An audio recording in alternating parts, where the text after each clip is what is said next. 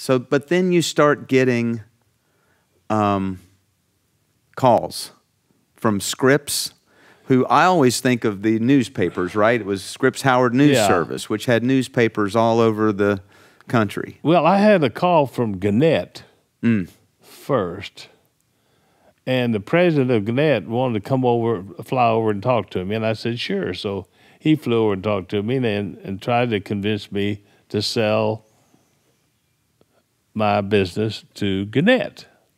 And I told him I wasn't interested. I was fine where I was. Of course. And then I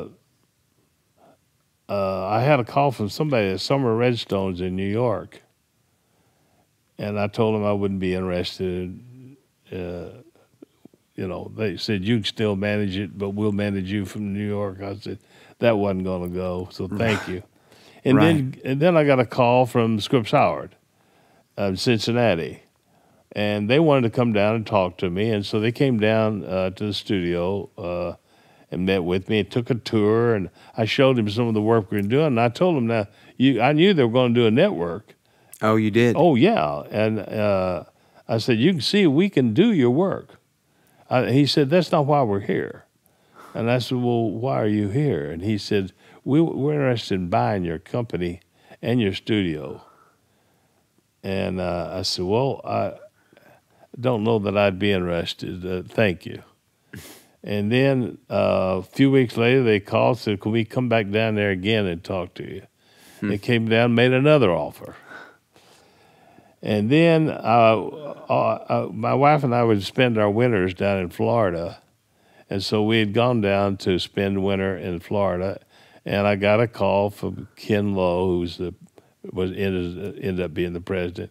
He was sending flowers to my wife every 3 or 4 days down in Florida. What? Yeah, it was amazing.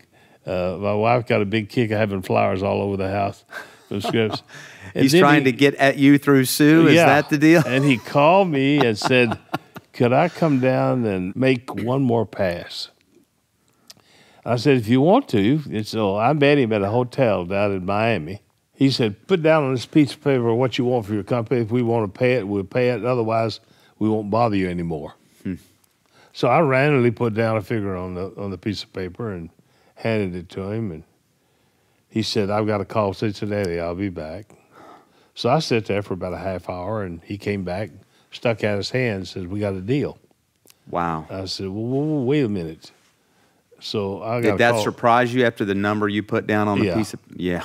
So I went back to... I said, I got to call my guy. So I called my financial guy's been with me for years, still is with me. And he said, well, Ross, you're going to take it, aren't you? And I said, well, I don't know. And he said, well, of course, because you've built your whole career, That's right? You're producing TV shows. You're successful. Yeah, it's like letting your child go, you know? Right, totally. Yeah, and but he said, well, you're going to take it, aren't you? And I said, well, I don't know. And he said, let me put it to you so you'll understand. You put that money in a cardboard box and slide it under your bed. And every year you reach in there and get X number of dollars, and you won't live long enough to spend it. Wow. And I said, I think I'll sell. And I did. And so I started all over again with Ross Television. And but that birthed HGTV, which is would you say it's got to be one of the most successful networks? And to this day, Home and Garden stuff is very HGTV is a big deal.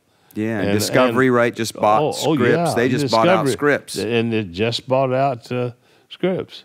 Wow. So the studio's still there, and their offices are still there in that building. I was there a couple weeks ago. I'm doing some composing work for them, and it's amazing. It's an empire over there.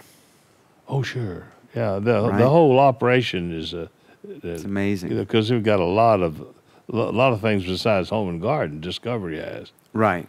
Yeah, right. And so it's amazing. I had a driver would drive. A guy would ride with me to the studio at Hey Dude. He worked for Nickelodeon. Young guy, you know.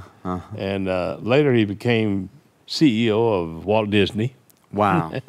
Wow. And then he became CEO of Discovery. And I don't know what he's doing today, but Wow. it was that guy just amazed me. His name was Rich Ross.